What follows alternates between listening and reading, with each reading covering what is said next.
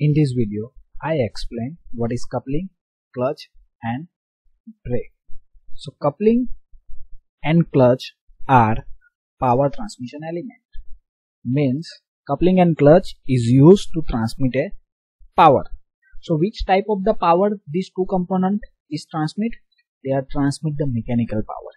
Mechanical power means coupling and clutch is transmit the rotational energy from one part to another part, means one component to another component. So this component is called as the shaft. So it is used for transmitting power from one shaft to another shaft. Means coupling and clutch is used to transmit rotational energy of one shaft to another shaft. With this rotational energy, they are also transmit the power or a torque.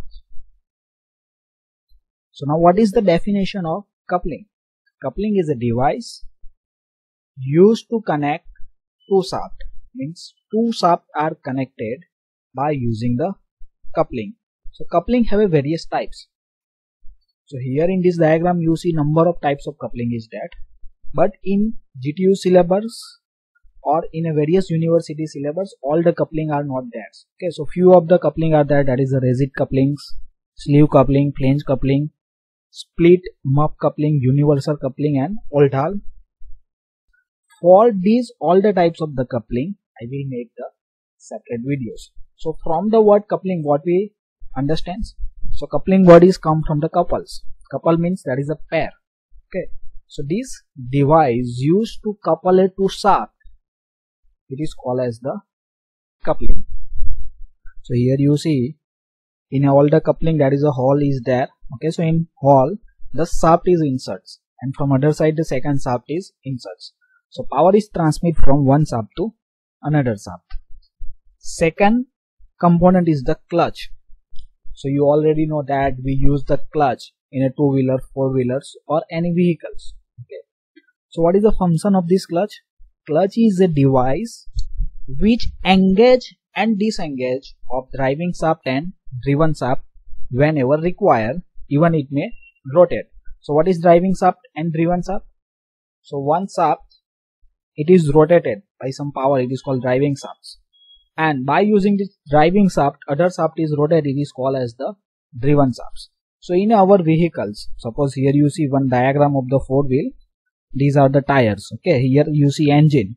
In engine some mechanical power is produced. So this mechanical power is supplied to this shaft, it is called as the driving shafts. Okay, on this driving shaft, flywheel is there, clutch is there and gearbox is there. Okay, in a gearbox you look like this. If you open the gearbox, so in a gearbox number of gear are there, driving shaft is there and a driven shaft is there, and here you see there is the gear lever is there. Okay, so when we press the clutch, the driving shaft and driven shaft is disengaged and we change the gear, and when we change the gear the speed of the vehicle is increased.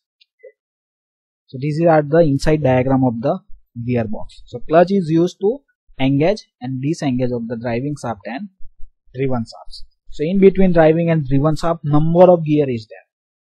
So which gear is connected, it is depend on the gears. Now here you see various types of the clutch, that is a friction clutch, con clutch, overrunning clutch, safety clutch, centrifugal clutch. For all these types of the clutch I will make separate videos.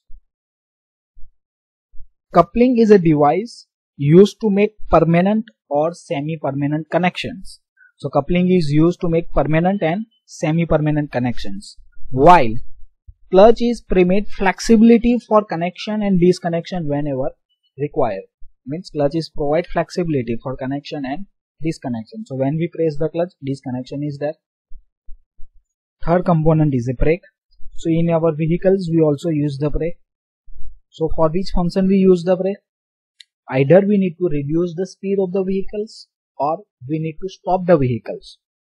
So what is the, on which principle it is work? It is work on the frictionals. Okay, that's why it is called as the frictional device. And was primary function is to control the motion of machine members. So machine member means it is also used in some industrial machines.